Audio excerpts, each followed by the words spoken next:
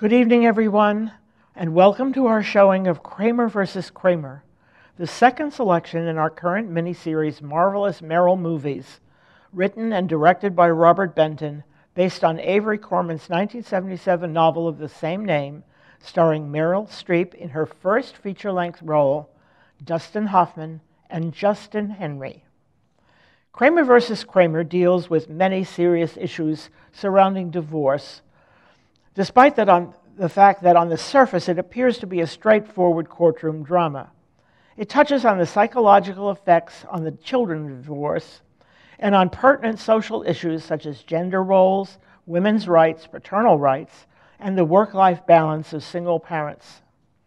The film was a major critical and commercial success when it was released. It earned a hefty $73 million on a budget of only $8 million. It was the highest-grossing film in the U.S. and Canada in 1979 and received 9 Oscar nominations, winning the Best Supporting Actress Oscar for Streep, despite the fact that she appeared on screen for only about 15 to 20 minutes.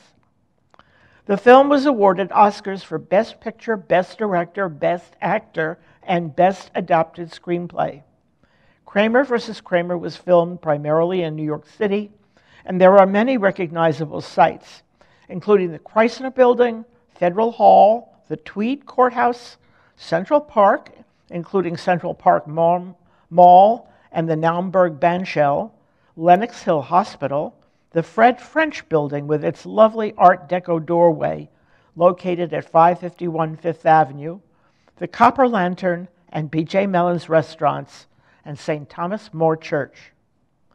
Vincent Canby of the New York Times called Kramer vs. Kramer a fine, witty, and moving, most intelligent adaptation of Avery Corman's best-selling novel, with Streep giving one of the major performances of the year, and Hoffman splendid in one of the 2 or 3 best performances of his career. Gene Siskel of the Chicago Tribune gave the film 4 stars, and wrote that it never loses its low-key realistic touch. You will sit at the edge of your seat wondering why we don't see more pictures like this. Despite the 2 principal actors rendering fine performances, it's been widely reported that Hoffman harassed Streep during filming, and they did not get along well. Apparently, Hoffman tossed insults and obscenities at his co-star, taunting her with the name of her boyfriend, the recently deceased John Cazale, claiming that as a method actor, this was his way of drawing a better performance out of her. In his defense, Hoffman said he was actually living through the same events in his personal life that he was depicting on the screen, and probably took out his rage and grief on Streep. The film's producer, Stanley Jaffe, and director Benton met with Hoffman in London, where he was filming Agatha, to try to overcome his resistance to playing the role of Ted. Hoffman later credited Benton and Jaffe with rejuvenating his love for film acting, inspiring the emotional level he needed to support many of his scenes, reminding him of his own love for children and enabling him to be a better father by playing a father. When 7-year-old Justin Henry was engaged to play the role of Billy, Hoffman worked with him extensively to improvise and make his performance more natural. Hoffman and Streep would jokingly try to get Justin to pick one of them over the other. One day on the set, Hoffman asked Justin which of them he'd rather be with, and the little boy replied, "Her, she's nice." To which Hoffman replied, "Oh yeah, work with her 5 weeks and then see what you say." Streep was originally cast in the role of Phyllis, the Kramer family's neighbor, but forced her way into an audition for the role of Joanne Kramer before Hoffman, Benton, and Jaffe. When she was finally given the role, she insisted that it be rewritten to make her character more likable and less of a princess. Hoffman was particularly incensed that she wanted the dialogue in the restaurant scene redone. Shortly after the film's release, despite its popularity, the New York Times and Time magazine published separate articles in which lawyers and judges criticized the courtroom scenes as legally out of date. According to these legal experts, a modern judge would have made use of psychological reports and considered the child's wishes. Another question was that the possibility of joint custody was not considered. Thus, Kramer versus Kramer failed to reflect the cultural changes occurring in the 1970s regarding attitudes about motherhood and fatherhood, even though it depicted Joanna's and Ted's views about their son's care equally. Plot summary. After 8 years of marriage, Ted Kramer, a workaholic, up-and-coming young ad executive, finds himself behind the 8 ball when his emotionally fragile young wife decides to leave him and their 6-year-old son, Billy. This leaves Ted as the sole caregiver to the little boy, requiring that he develop long-delayed parenting skills. Ted discovers that being a single parent is a daunting task as he learns how to balance parental responsibilities with those of a full-time job outside their home. One day, out of the blue, after 18 months on the lam, Joanna returns and demands custody of her child, to Ted's consternation, and an ugly court battle ensues. Fun facts about the film. The famous scene in which Billy defies his father, insisted on skipping his dinner and gorging on Schrafft's chocolate chip ice cream, was completely improvised by Hoffman and Henry. Schrafft's, by the way, was a long-time New York institution where many folks enjoyed luncheon or dessert and chocolates to boot. Hoffman contributed to many personal moments and dialogue to his performance.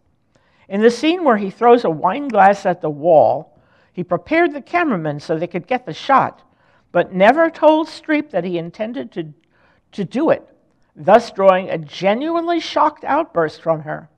She later said there were shards of glass in her hair from the broken wine glass. As recently as 2018, Streep told the New York Times that Hoffman had slapped her hard while filming a scene without warning her. She said, "This was my first movie and my first take in my first movie, and he just slapped me." And you see it in the movie. It was overstepping. We hear the first movement of Vivaldi's Mandolin Concerto in C under the opening credits. This contributed to the popularity of the piece and led to its being played more frequently. The set decorators originally planned to paint various Disney characters on the walls of Billy's room, but changed the images to clouds, which Joanna had painted for her little boy. In one breakfast scene, Ted and Billy are munching on Entenmann's donuts. Entenmann's bakeries were another long-time New York institution, but are now readily available in our local Harris Teeter supermarket. Benton used one very long tracking shot to film Hoffman running through the city streets, carrying his injured son to the emergency room. The courtroom stenographer was a real one. She actually told Hoffman that it was harder to work divorce cases than homicides. To prevent the censors from issuing an R rating for the film, for Jo Beth Williams' very brief nude scene, Benton had to darken the set. Streep actually wrote her own courtroom speech. When Justin Henry was nominated for the Oscar for Best Supporting Actor, he was only 8 years old, the youngest actor ever to be so honored, and that record still holds. Streep infamously left her Oscar on the back of a ladies' room toilet during the 1980s Oscar ceremonies. Ingeborg Sorensen, a former Miss Norway and Playboy playmate, has a brief cameo as the woman Ted kisses at his office party. Meryl Streep was very pregnant by the time she shot the last scene of the film and had to hide her baby bump under a raincoat. The restaurant scene was filmed at J.G. Mellon's on East 74th Street and 3rd Avenue in Manhattan. Today, a framed still from the movie hangs above the table where the scene was shot. The Kramer's apartment was designed to fit right into its space in the building which was used for the film's exteriors. Billy's crying is real. Benton asked the little boy to think of a sad memory before each take.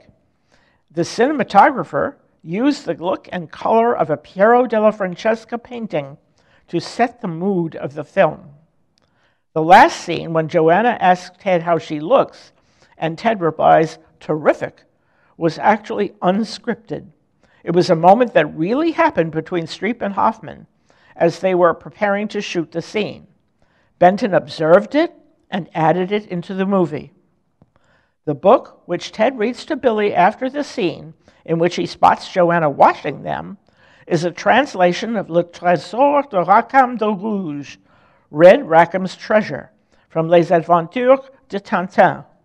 Jo Beth Williams was deeply concerned that Justin Henry would be confused by her brief nude scene, but the little boy took only one look, yawned, and went right on with the scene.